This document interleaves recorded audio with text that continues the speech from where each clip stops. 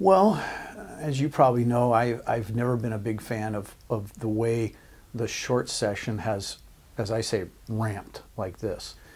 If you go back to 2012, which was the first official short session after the voters passed ballot measure 71 in 2010. Now, there had been special sessions before, as we all know, but an official short session in 2012.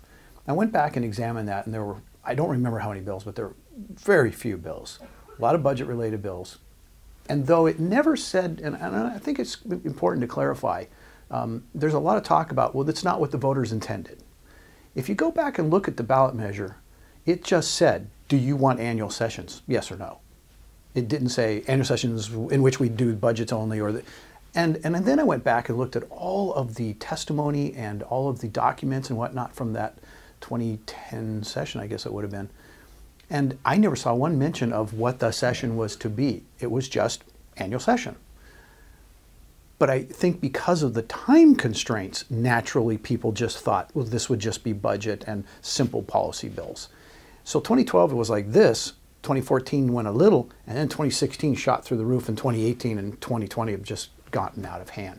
So there is no way we can do this kind of legislation and let the public, somebody from Klamath Falls or heck even Tigard, get here in an hour to testify on a bill that's been amended an hour ago.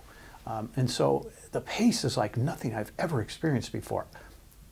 But I almost feel like every year I say, there can't be a session that was bigger than, or harder, or tougher, or longer than this one. Well, I'm saying it again. This is the craziest session I've been involved in yet. And this is now my, which is hard to believe, 6th session, counting long and short.